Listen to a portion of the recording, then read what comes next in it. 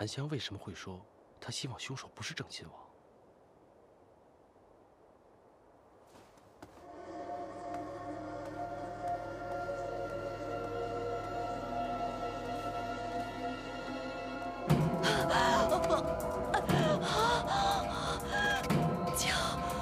救命！韩香，我有事想问你啊，你开个门。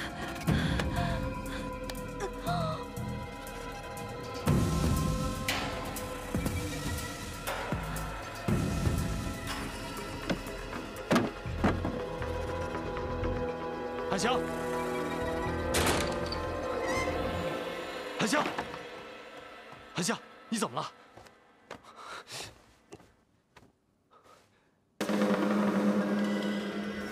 坏了！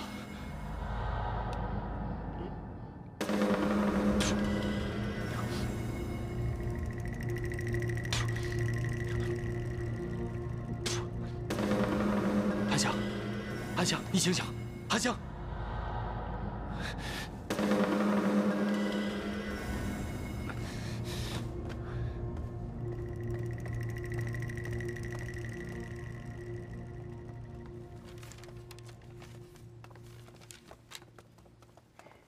你看看你这个地方，针脚需要再密一些。童子库，童子库，乌兰，什么事急成这个样子？发生什么不好的事了吗？我刚才听见宫女说，韩香被毒蛇咬伤了，现在御医正在抢救，也不知道她的情况怎么样了。什么？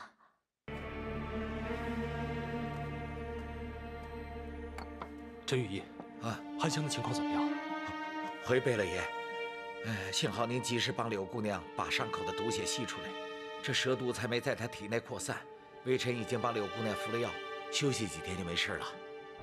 真的吗？休息几天就没事了吗？那为什么韩香一直都昏迷不醒呢？贝勒爷，你先别着急。柳姑娘被毒蛇咬伤之时，由于一时惊慌跌倒了，撞了头，才导致昏迷不醒的。那怎么办？陈御医，你想想办法呀！贝勒爷，我知道你很担心。 我已经给柳姑娘服了药了，再过1、2个时辰，她就会醒过来。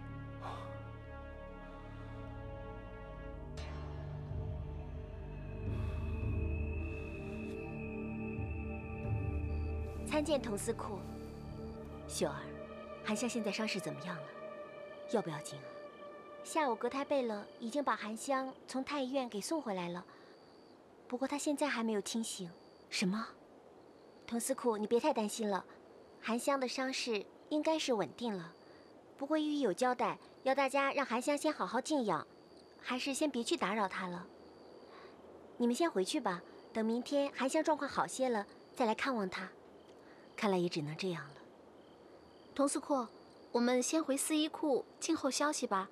我想韩香吉人自有天相，一定会没事的。那我们先回去吧。我们先告辞了。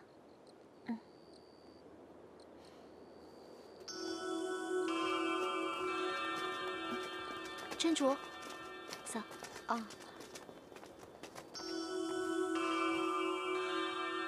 柳寒香昏迷了1个下午，到现在都还没醒。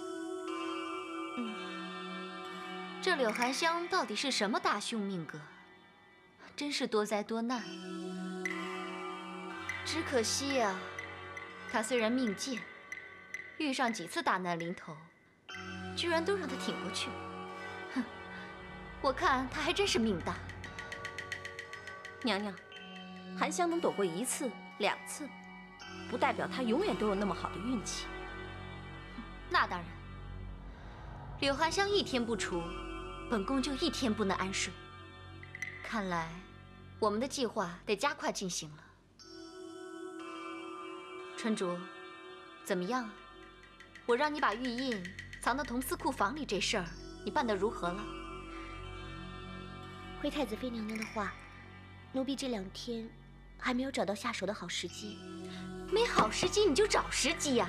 难道这还要本宫来教你不成？你动作最好快点，别总是慢吞吞的，我可没多少耐心。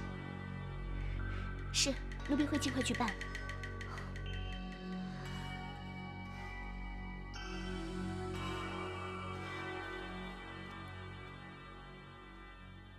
韩香，你听我说，你千万不能有事。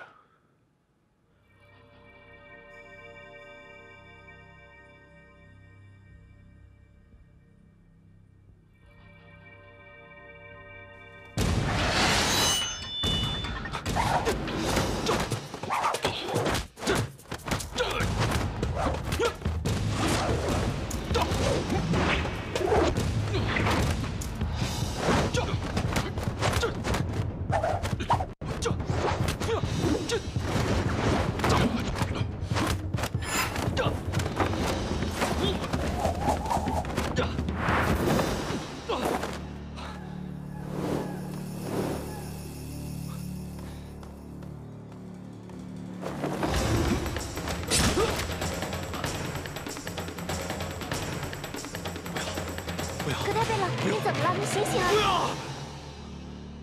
韩香，原来刚刚是在做梦。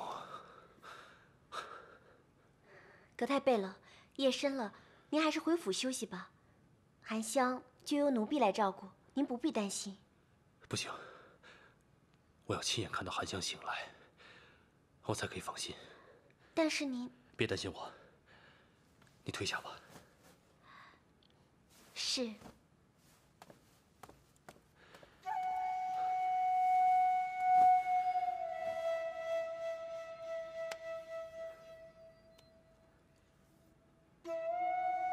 韩香，无论将来会发生什么事情，我永远都会保护你，当你身边那座不离不弃的靠山。所以，你快点醒过来，别再让我担心了。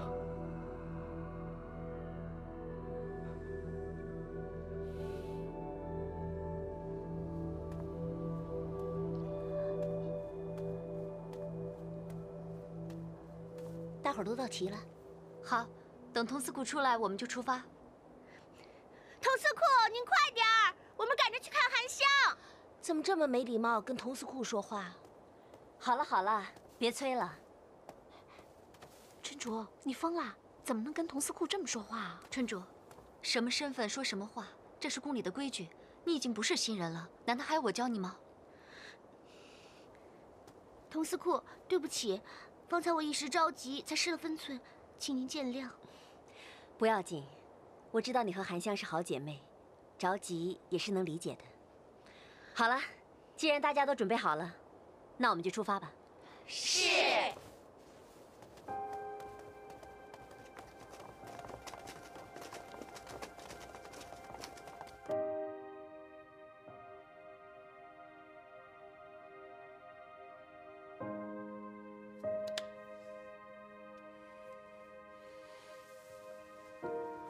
韩香，你终于醒了，你终于醒了。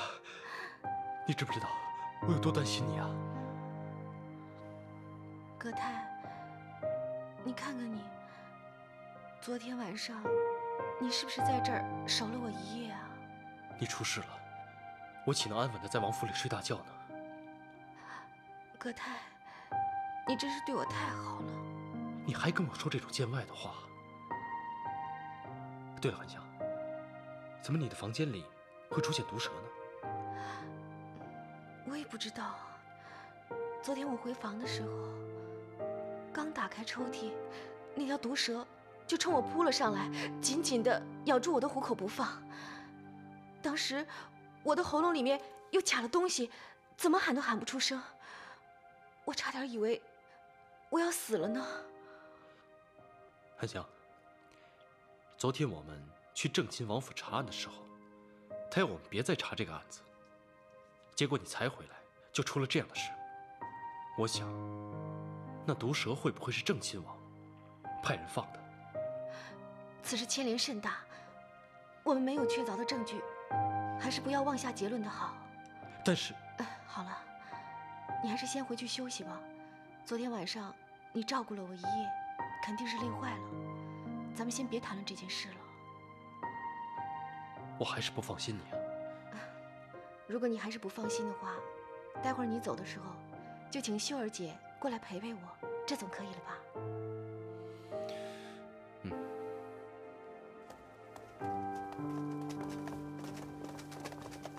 参见阁太贝了。都免礼。谢阁太贝了。阁太贝了，韩香醒了吗？才刚醒，但是身子还很虚弱。你们都是来探望韩香的？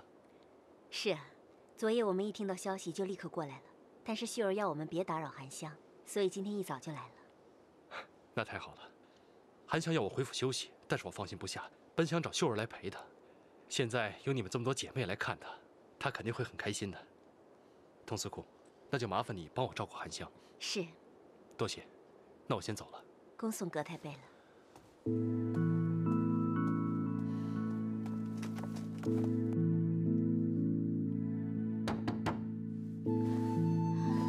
谁呀？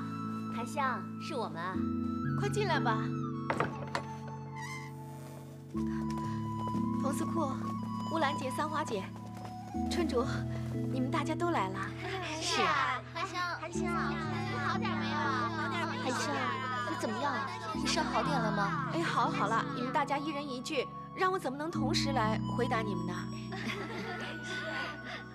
韩香，你怎么这么不小心，害我担心的要命呢？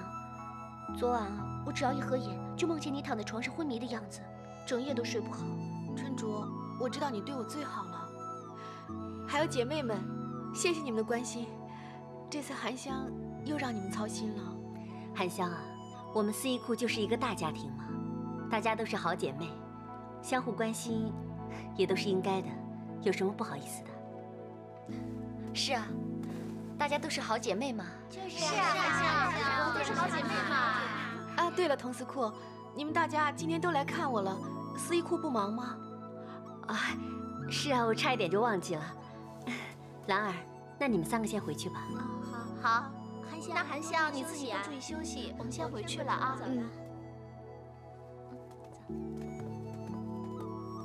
哎，韩香，你现在好一点了吗？手还疼吗？啊，没事了，包扎完之后就好很多了。啊，真的没事了吗？当时的情况很危急，还好。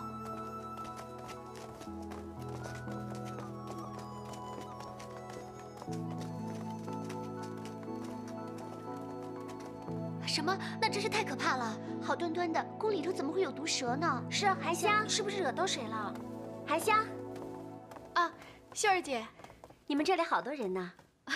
佟司库一大早就带着各位姐妹们过来看我了，你们的感情可真好啊。秀儿姐，你怎么带了这么多人过来呀？他们都是为了送礼而来的。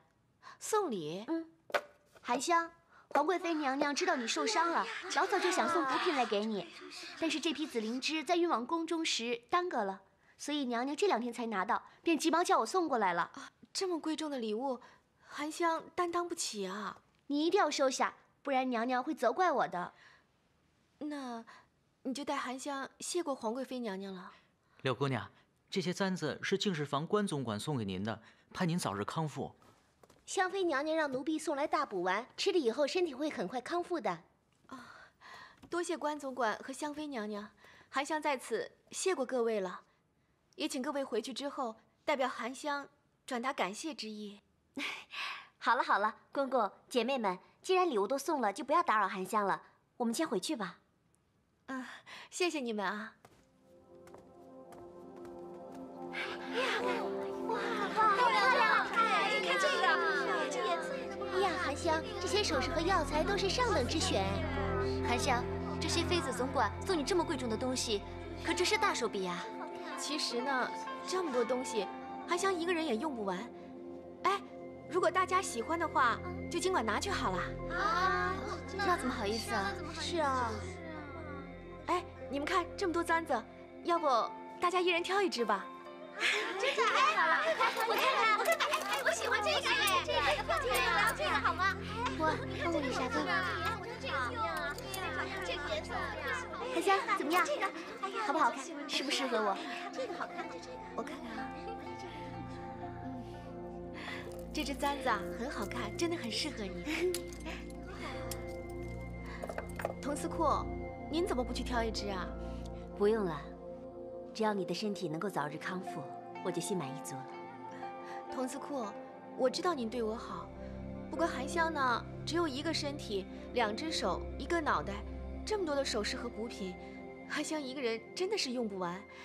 您看，要不这样吧，就当是韩香借花献佛，以此感谢同司库还有姐妹们平日对韩香的关心。那好吧，既然韩香都这么说了，你们就1人挑选1只吧。太好了，我要这个。我本来想要这个的，那好，帮我换一个。哎，你看这个好看吗？好看，每只都很漂亮呢。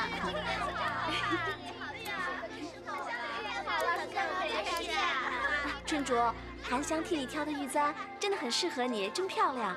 是啊，我很喜欢。哎，你挑的鸟纹玉梳也非常特别。你要是喜欢的话，我们就一块儿用啊。那怎么好意思呢？没关系的，用吧。乌兰，你过来一下。啊，很漂亮。你看这个花纹，我很喜欢。乌兰，待会儿由你监督大家回去做事，我们还有很多活儿要赶制，别让他们偷懒。我还有事要去找李光柱商量。我知道了。你说我挑哪个好啊？哎，我都不知道了。你说是这个颜色好，还是这个好啊？哎，彩蝶，你拿的首饰也很漂亮啊，是吧？可漂亮了呢。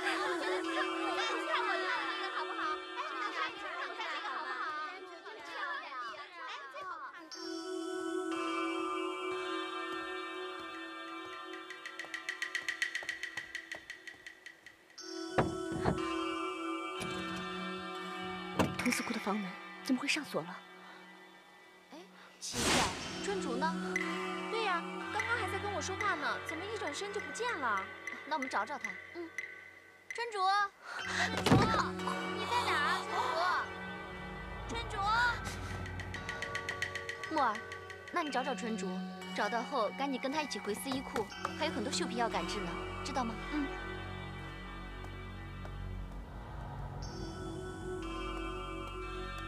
春竹，春竹，春竹，你在哪儿啊？春竹，春竹，春竹。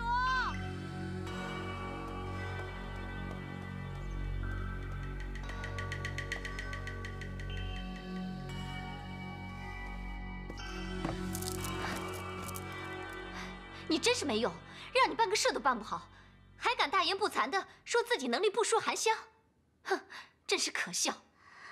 同司库的房门以前都不会上锁的，奴婢也不知道什么时候它开始上锁了，奴婢实在没有办法。什么叫做没办法？有锁就会有钥匙，这么简单的道理你都不知道？可是我不知道。春竹，就算是猪也有脑子，你别只动一张嘴，得自己动动脑，想想解决的办法呀。珠儿说的没错，看来是我前阵子对你太好了，你犯懒了是吧？正好，这回就是对你的考验。若是你还办不好的话，可有你受的。奴婢知错，回去后一定想办法把钥匙找出来，请太子妃娘娘息怒。那就等着看你的表现了，可别让本宫失望。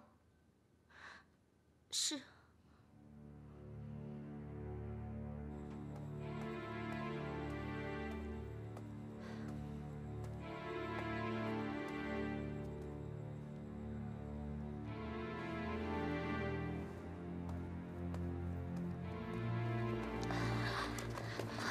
陶司库，怎么样？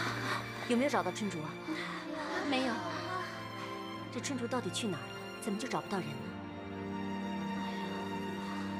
春竹，你去哪儿了？我们都在找你呢。春竹，你怎么受伤了？没什么，因为太子妃娘娘临时找我缝衣服，所以才这么晚回来。我就知道太子妃娘娘最难伺候了，偏偏她又爱找你麻烦。下次你要再去的时候，一定要小心啊！好了好了，大家都不要说她了，能平安回来就好了。春竹啊，你以后去哪儿都要跟大家说一声，别让大家担心，知道吗？春竹知道了。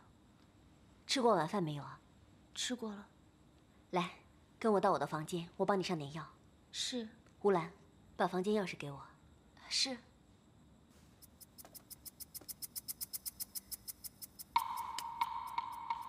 你跟我来吧。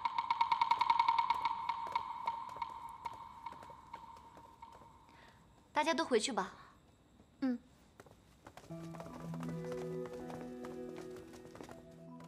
我们做秀女的，大家都是靠技艺立足。如今在宫里面讨生活，我们啊，每一个人面对的都不是寻常百姓，所以啊，为人处事要小心翼翼的，才能永保安康。你知不知道？你呀，平时就笨手笨脚的。既然呢，太子妃娘娘那么爱找你去干活，你就得放机灵一点，那样才不会惹她生气。我知道你受了很多的委屈，可是我们当奴婢的，除了忍，还能做什么呢？春主谨记同司库教诲。好了，药上好了，你自己要当心啊，别碰水。多谢同司库。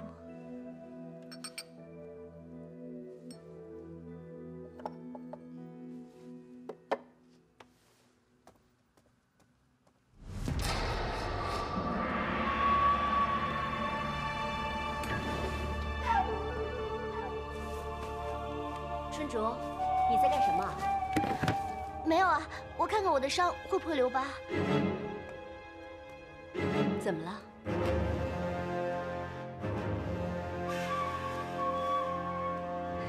没事吧？没事啊。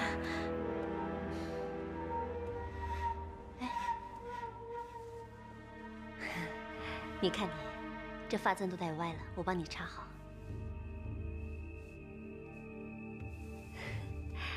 韩香送你的这只发簪戴在你的头上，真的很合适，很漂亮。怎么了？没什么，只是因为从来没有人这么说过我。多谢同司库赞美。傻丫头。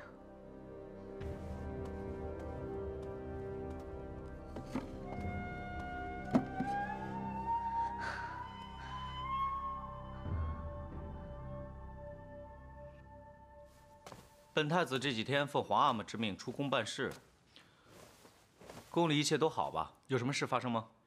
太子殿下出大事了啊！快说，韩香姑娘被毒蛇咬到了手，已经在房里躺了2天了。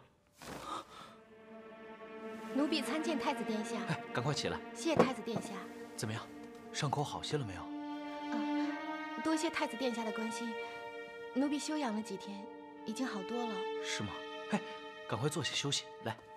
谢太子殿下。哎呀，都怪我太疏忽大意了。最近啊，总是忙着皇阿玛派下来的任务，把查案的事情都给荒废了，也没有时间跟你一起去查案，才害得你受苦受罪。哎，韩香，是本太子对不起你。太子殿下万万不可以这么说。太子殿下身负皇上重托，以国事为要，此乃黎民百姓之福，江山社稷之幸。韩香身份低微，怎敢让太子殿下担心呢？韩香真是善解人意，还懂得体恤百姓，难怪本太子是越来越喜欢你了。韩香，刚才你说休养了几天，现在伤也快好了，要不你陪太子殿下去御花园逛逛，怎么样？对，老闷在房里对身体不好啊。哎呀，奴婢多谢太子殿下的厚爱，只是韩香大病初愈，身体还有些虚弱，现在只想多休息，恐怕不能陪太子殿下去逛御花园了。还请太子殿下见谅。好吧，本太子啊也舍不得让你劳累，你就好好养病，改天本太子再来看你。奴婢恭送太子殿下。等你身体康复了，陪本太子一起逛御花园。是。走。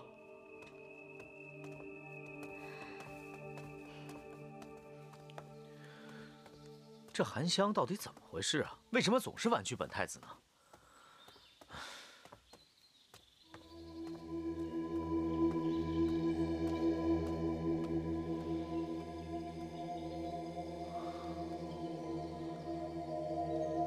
多谢，上次你不是跟我说葛太的生母是个尼姑吗？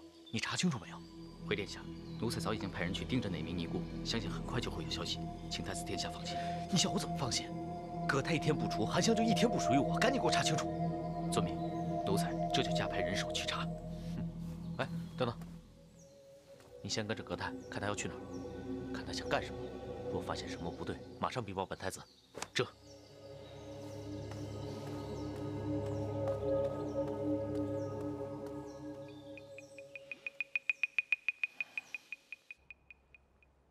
韩香，你怎么样？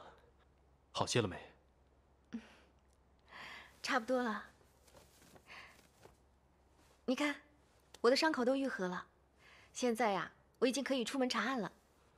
看来你真的是没有什么大碍了。对了，你刚刚说到查案，这几天我仔细琢磨了这个案子，总觉得郑亲王的态度非常可疑。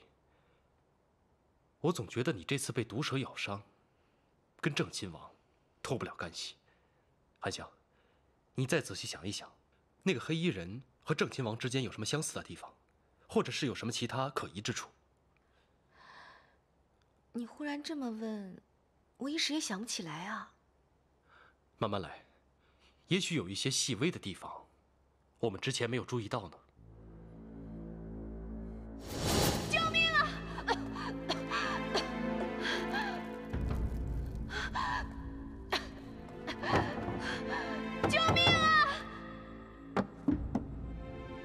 这就是猛火油了，来自西域，容易引燃，却很难扑灭，常用在军事与战场上，是作战的利器。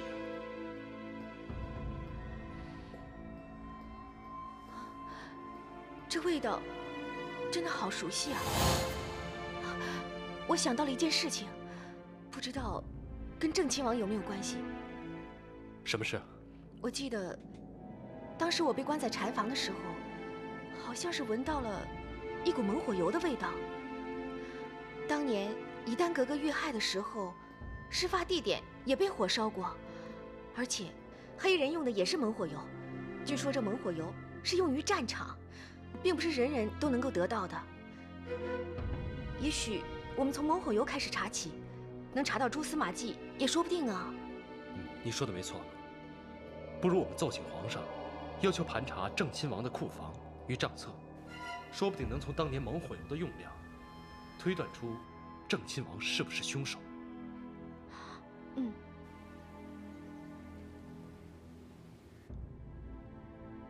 什么？韩香跟葛太去查案了？是，太子殿下。可恶！本太子要韩香陪我逛御花园，他不赏脸就算了，竟然跟葛太去查案，他眼里还有本太子吗？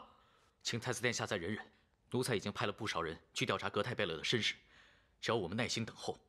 一旦证实葛太贝勒的生母就是那个尼姑，到时候，哼，咬得好看。挂在嘴上有什么用？本太子已经等得不耐烦了，你让本太子等多久啊？奴才立刻去办。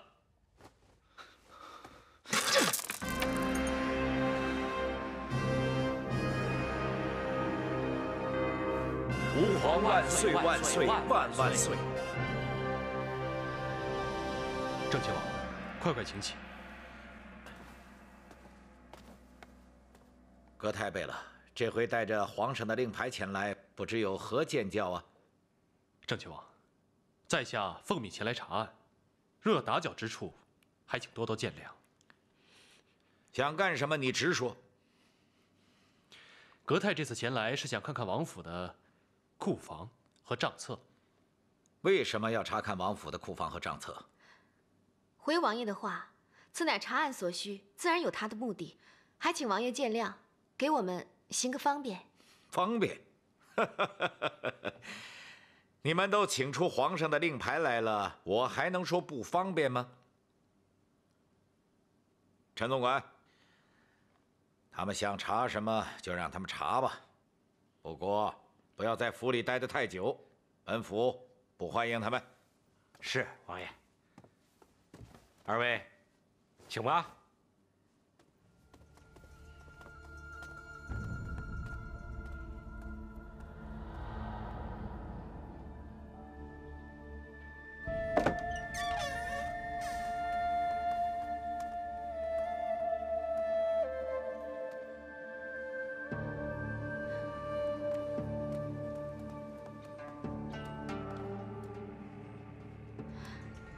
郑亲王曾经带过兵，他能接触到猛火油的途径还真不少。可是他现在已经不上战场打仗了，为什么库房里面还存有这么多猛火油？这也太匪夷所思了吧！那是以前就留下来的，你们不要误会王爷。陈总管，你耳力真的很好。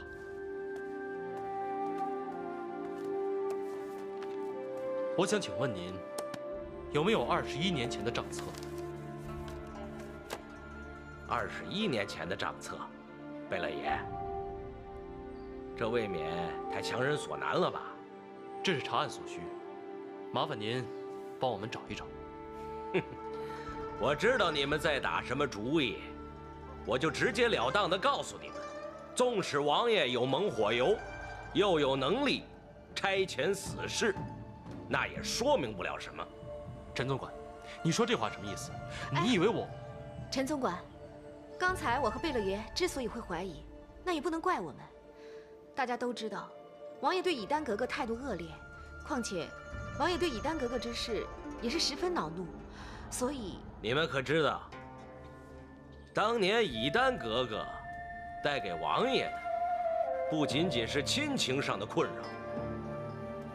原本王爷有机会担任大将军，讨伐吴三桂，就是因为格格的缘故，才硬生生把大将军的位置让给了安亲王。哼，光凭这一点，王爷就不可能原谅格格，更何况他还做了有辱门风之事。简单一句，格格会发生意外，都是他自己咎由自取。照你这么说的话，王爷是因为仕途受到影响，所以才会迁怒于以丹格格。哼，想套我的话是不是？我跟随王爷多年，一日为奴，终生就只为王爷尽忠，哪怕做任何事情，就是让我掉脑袋，我也在所不惜。你，难道是王爷派你去暗杀了以丹格格？你不要老是针对王爷，有什么不妥，你就冲我来好了。我现在是问你，是不是王爷让你杀了以丹格格？杀谁都无所谓，王爷对我有再造之恩，就算王爷现在要我死，我连眉头都不会皱一下。若是王爷真要我下手杀人，我也不会手软。你们这帮人，哼，想治王爷的罪，最好有十足的把握，先拿出证据再说。光凭猛火油，这能说明什么问题啊？陈总管，我知道你对王爷忠心耿耿，但能不能麻烦你把21年前的账册找出来给我们？哼，贝勒爷，你怎么还不死心呢？啊，那么久远的东西，我早就把它毁了。好了。老夫言尽于此，哎，你们二位就随便看吧，啊，随便看。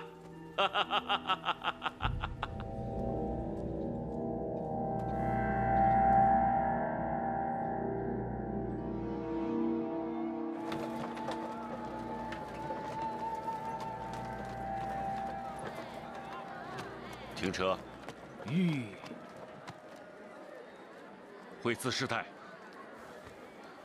王爷，回去以后你要好好照顾自己，有什么事情就告诉我。不用了，前几天就该回去了，还不是王爷说要帮我准备一些粮食，才又延误了几天。东西早就准备齐全，都不缺了。况且，此番前来，王爷又帮惠慈了却了一桩心愿，这是惠慈最大的收获。好。那你路上要小心，啊！哦，等下，王爷，请帮我把这封信交给泰儿。好，我会把它交给泰儿的。那，就拜托王爷了，王爷多保重。师太也多加小心，一路顺利。照顾好师太。哎，放心吧，王爷。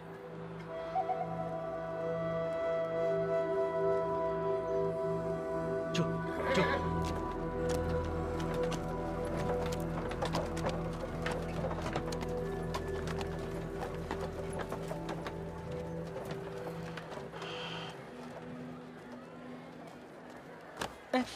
哎，对不起。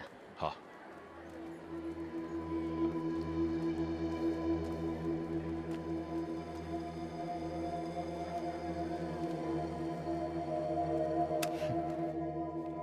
格泰吾儿，额娘已返庙静安，幸勿挂怀，愿儿保重身体，期与含香进展顺利。额娘静候二人佳音，惠慈师太。好，托克奇，这次你干得太好了，多谢太子殿下夸奖，这是奴才应该做的。明天我就带这封信去见皇阿玛，这回格泰他死定了。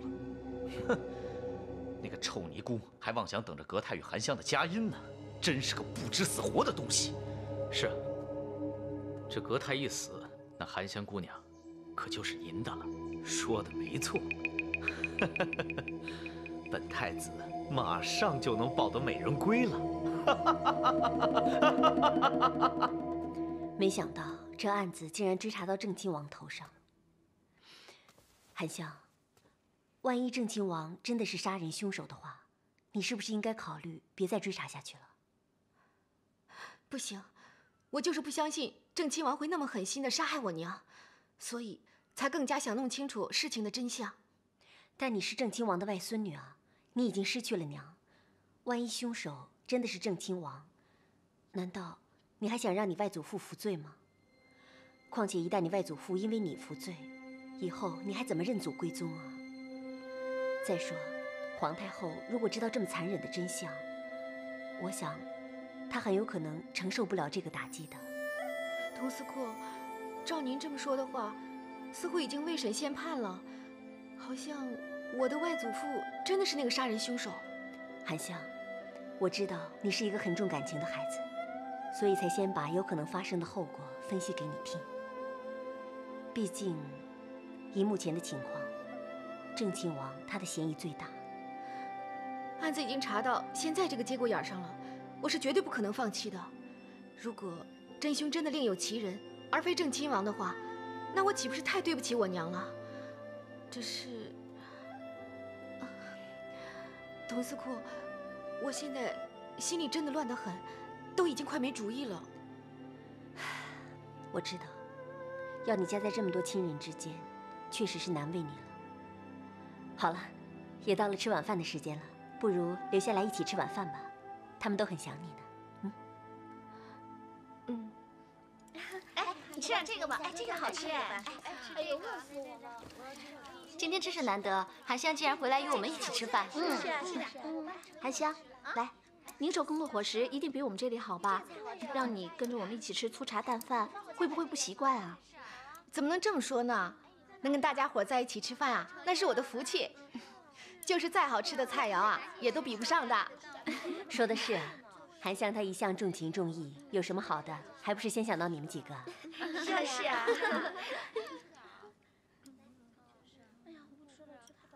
春竹呢？她去哪儿了？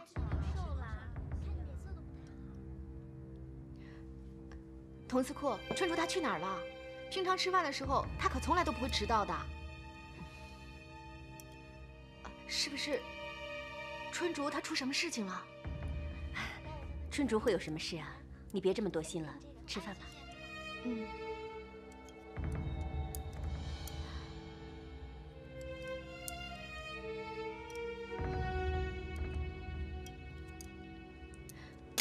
不对，大家的反应都那么奇怪，春竹她是不是出什么事了？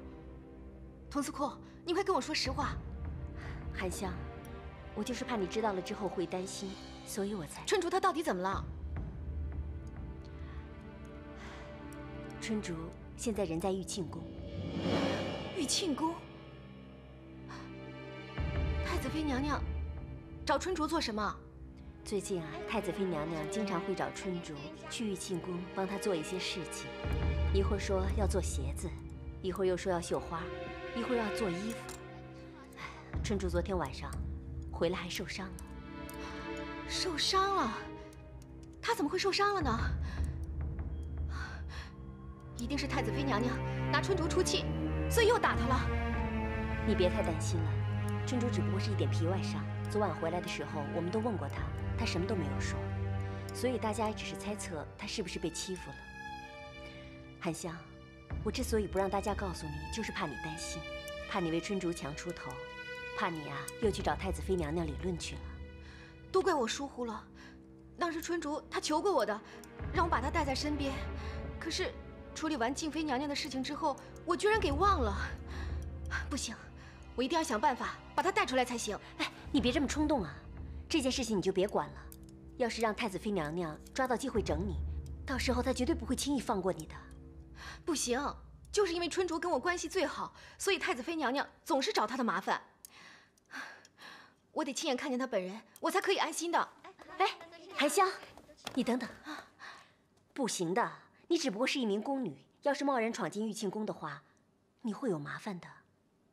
韩香，你先别这么冲动，我们一起来想办法。佟司库，您就别担心了，我会找借口进去看看的。我现在是皇太后的人了，我相信太子妃她不会为难我的。好了好了，不说了，我先走一步了。哎，韩香。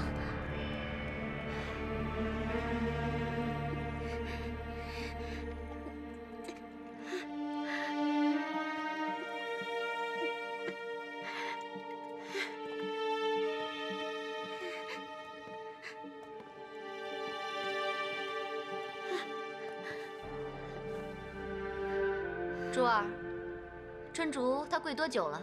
回娘娘的话，约有2个时辰。太子妃娘娘，奴婢肚子好饿，能不能让奴婢先吃晚饭，吃完再继续罚？你真是没出息，都罚跪了还净想着吃。我问你，都多少天了，为什么还没有把事情办好？这几天佟司库都在司衣库里，奴婢不好下手，所以才……够了。这些你刚才都已经说过了。本宫现在让你跪在这里，就是要你好好反省，让你重新想出个好法子。难道你都不知道吗？请恕奴婢愚昧，春竹不知道。本宫早就猜到你会有这种反应。算了算了，起来吧起来吧。就算让你跪到死，也想不出个好法子。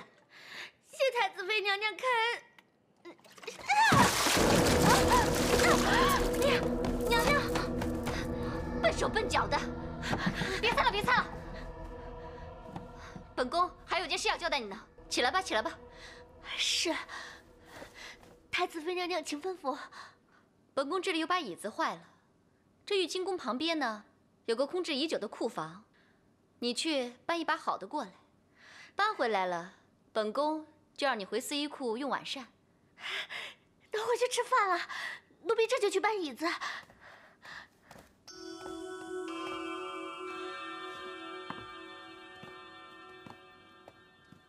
奴婢斗胆，请问娘娘，难道您就这样放了春竹啊？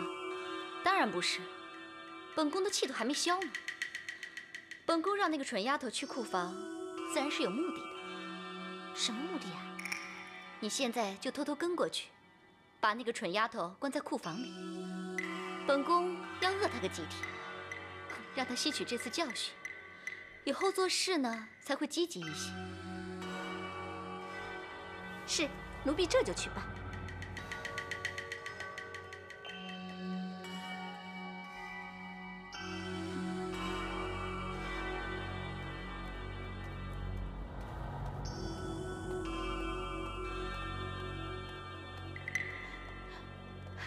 春竹，春竹，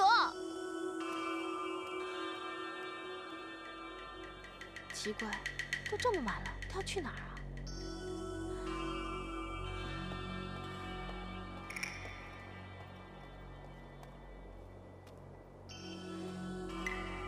春竹这个笨蛋，被人跟踪了都不知道，真是的。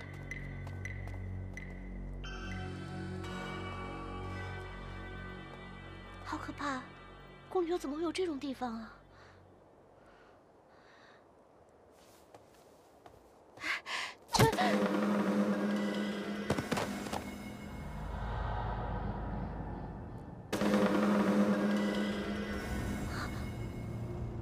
韩香，你真是愚蠢！叫你办点小事，居然还会被柳寒香跟踪，你真是笨死了！春珠不是故意的，春珠不知道韩香会找来请太子妃娘娘息怒。你闭嘴！本宫已经不想再听你的任何解释了。珠儿，那后来呢？你又是怎么处置柳寒香的？当时情况紧急，奴婢没有多想，所以就只好先把她打晕，关在库房里了。哦。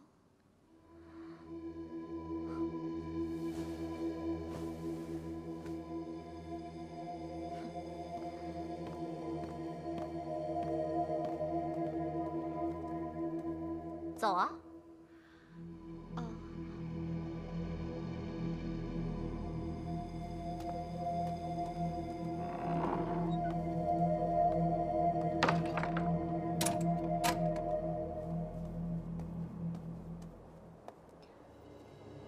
一会儿把钥匙丢进水井里。是。太子妃娘娘，您把韩香关在这里，要是没人发现，韩香会被活活饿死的。那又怎么样？老实告诉你吧，本宫本来是要关你的。怎么，知道怕了？算你运气好。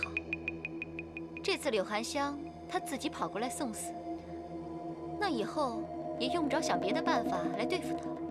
反正这个地方也没有人知道，就算过2个月被人发现了，哼，柳寒香她早就成了一具白骨了。太子妃娘娘，真的要把韩香活活饿死，这样慢慢被折磨致死，太残忍了吧？你说什么？奴婢什么都没有说，没有说。我警告你，以后最好嘴巴闭紧一点。要是韩香被人发现了，本宫就把你关在这里，把你活活饿死在这里。奴婢不会说的，不会说的。珠儿，我们走。是。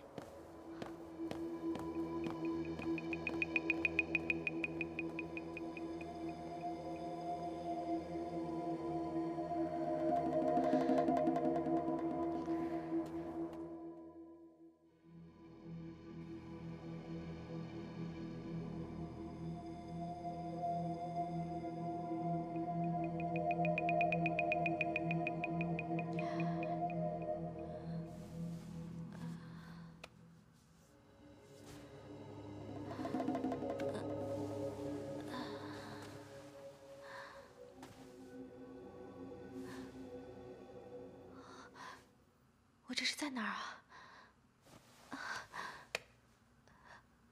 那天晚上，我明明是跟着春竹的。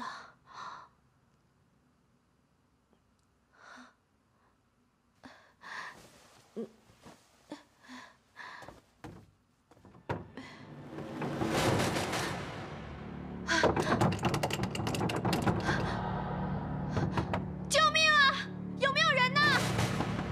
有没有人啊？来人呐！快来人，开开门呐！救命啊！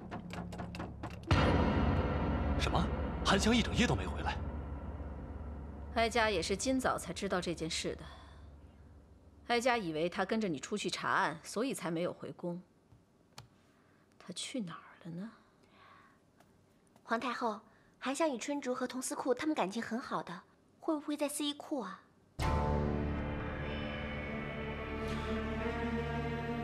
韩香昨晚没回宁寿宫。是啊。春竹，韩香昨晚不是去太子妃娘娘那里找你了吗？那她现在人呢？昨晚韩香来找我的时候，我刚好从御景宫出来。当时韩香她看见我被太子妃娘娘惩罚，就一直安慰我，然后就……对了，我们好像看见一团黑影从半空中一跃而过。黑影？是不是黑衣人呢？我不知道，夜里根本就看不清楚，只感觉有一团黑影从眼前一闪而过。那么后来呢？后来我与韩香就各自离开了，哪里想到韩香没有回宁寿宫。难道韩香真的被黑衣人抓走了？怎么会这样？该不会面具人真借走韩香了吧？哎呀，完了完了，那韩香现在是不是很危险啊？多危险啊！他会容易怎么办呀？是啊。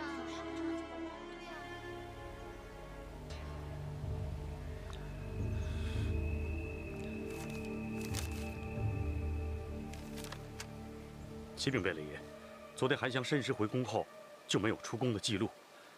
按理来说，韩香应该在宫里。难道真的是黑衣人抓走了韩香？黑衣人。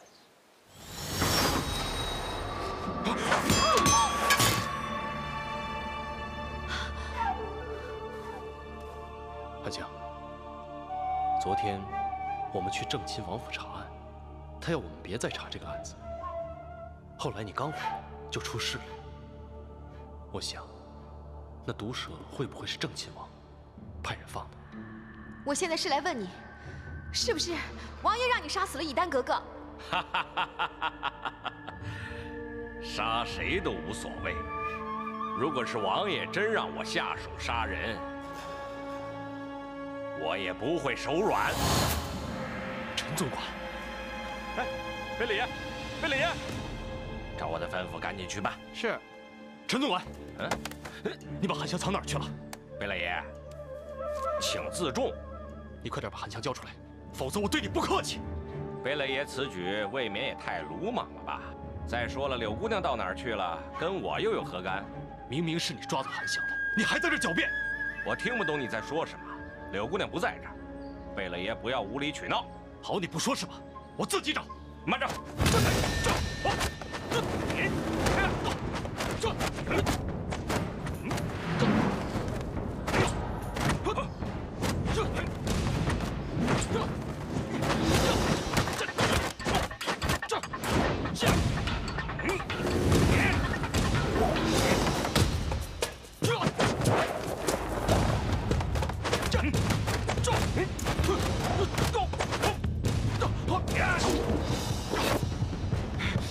住手！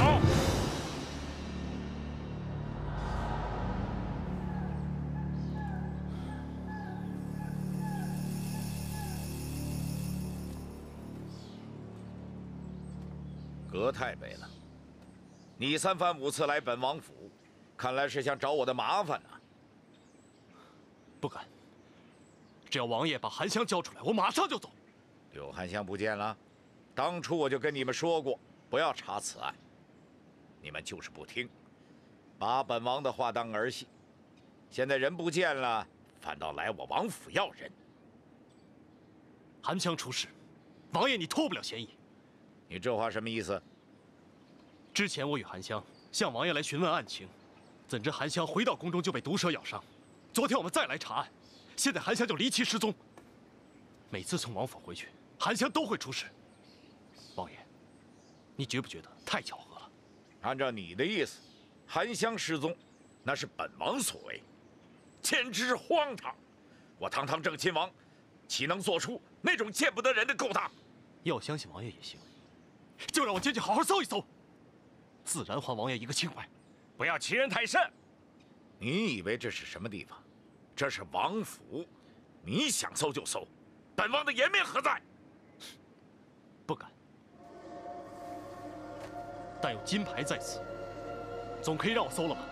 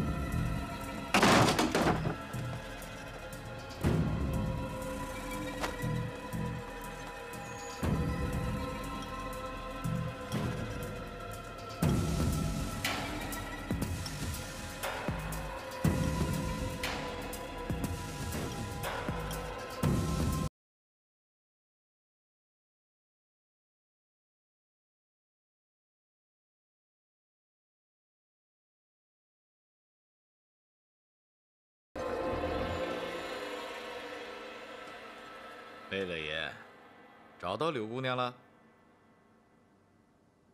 哼，都说了柳姑娘不在本府，贝勒爷你偏不信。哎，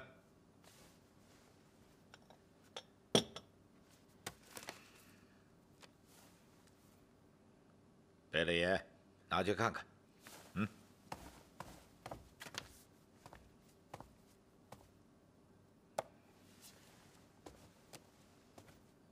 昨天你们查完库房以后，我就和陈总管去了河底村参加王大人的喜宴。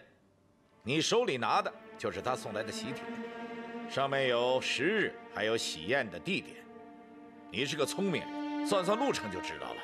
本王最快也要今天早上才能回到王府。哼，也就是说，从昨天午后到今天早上，本王根本不在京城，如何抓得了柳姑娘啊？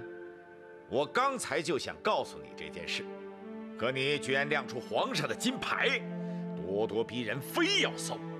哼，贝勒爷，你好大的本事啊！本王今日可算是见识了。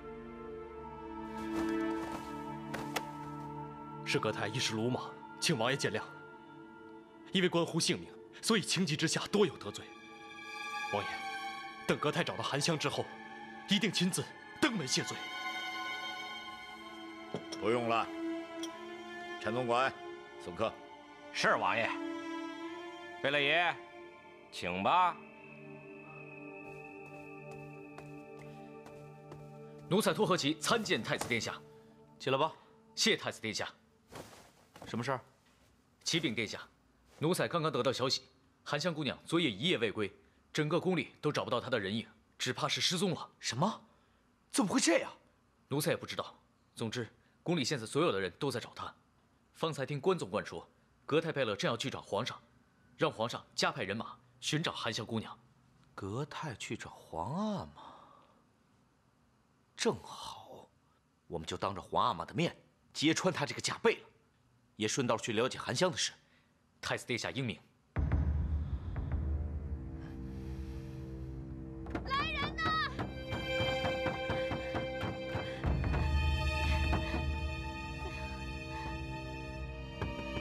有没有人？有没有人听到啊？开门呐！阁太，你确定四处都找过了？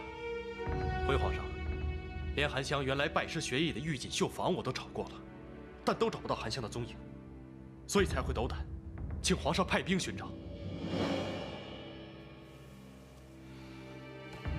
皇上，阁太知道动用禁军乃是大事，但是韩香可能会有生命危险，臣恳请皇上降旨，帮忙寻找韩香。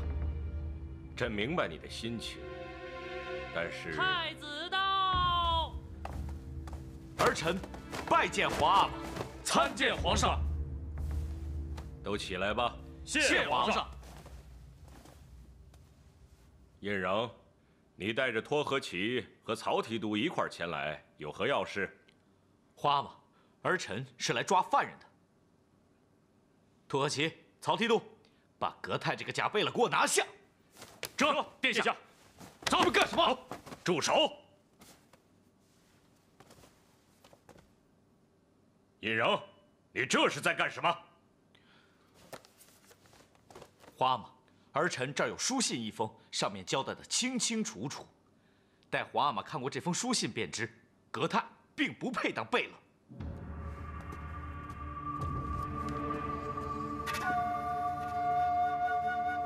皇阿玛，这封书信是写给阁太的，却出自一位惠慈师太之手。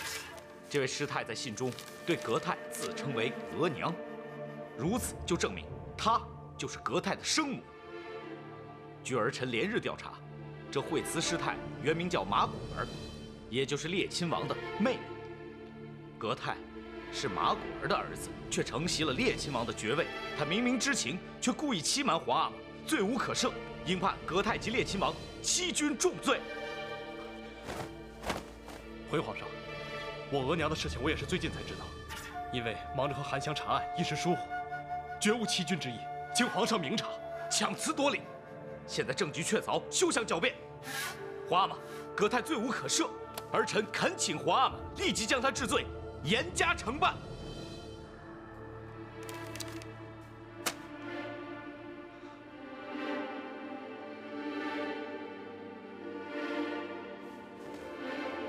皇上要召本王进宫，是，还请王爷赶紧随奴才进宫吧。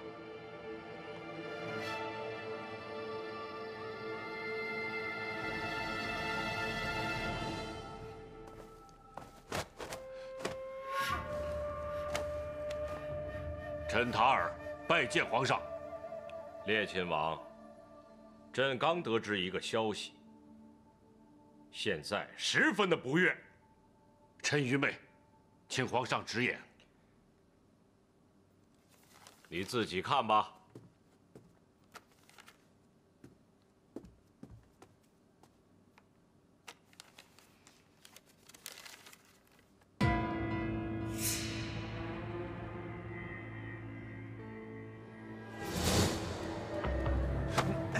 对不起啊，对不起。你还有什么话要说？微臣知错，请皇上恕罪。列亲王，你知法犯法，隐瞒皇上，该当何罪？皇阿玛按大清律例，应立即将列亲王与格泰打入大牢，永世不见天日。皇上，请饶了王阿玛，都是我不好，我愿意承担一切。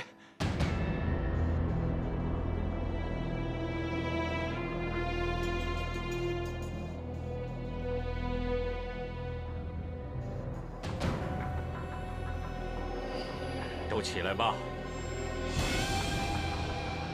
谢皇上。列亲王，你当年答应朕的事儿为何不保密？竟让马果儿去王府跟格泰相认，这不是让朕为难吗？回皇上，当时格泰受了重伤，马果儿非常担心，希望来看格泰。臣一时心软，本想让马果儿看过格泰之后马上离开，但没想到格泰意外得知自己的身世，臣只好让他们母子相认。我让你把泰儿照顾好，你答应过我，可是你却让他受这么重的伤。阿玛，你们说的是不是真的？真的是我额娘，泰儿。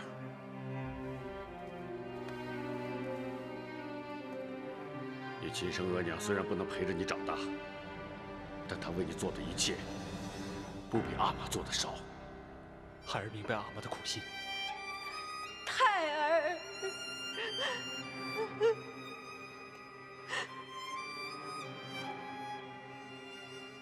我可不可以？我可不可以叫你一声额娘？额娘，不是你的错，孩子，不是你的错呀。这件事是臣的疏忽，但格泰已经长大，应该知道自己的身世。若还一一隐瞒，恐怕会造成更多的误会。朕知道你为难，但你可曾想过，马果儿的身份一旦暴露，导致皇室的声誉蒙羞，你担当得起吗？朕当年要你保密，为的就是这个原因。请皇上放心，臣已经与马果儿协商好，他以后再也不会随便离开寺庙。但愿如此。皇阿玛，原来这事儿是您要他们保的密啊？没错，朕交代的要事你不去办，却去挖人隐私，成何体统？皇阿玛，儿臣也不知道这是个秘密啊！住口！再怎么说，马果儿也是你的长辈，岂容你胡乱指责？还有你，托和琴，不好好的辅佐太子，还跟他一块儿胡闹，朕对你太失望了。奴才知罪，请皇上恕罪。罢了，过阵子我大清就要对噶尔丹用兵，你立即到木兰围场报到，参与练兵，不得有误。奴才遵旨，谢皇上开恩。还有，今天这事儿务必要守口如瓶，若有一字一句外泄，朕就让你们提头来见，绝不宽待。是，花阿玛。葛泰，为了你额娘着想，今天这事儿就绝对不能外泄。微臣谨遵皇上旨意。皇上，不过韩香现在行踪未明，就请皇上破例，派兵搜寻。微臣愿意全权负责。好，曹提督，末将在。你跟随葛太贝勒，务必要把韩香找到。末将遵旨。谢皇上。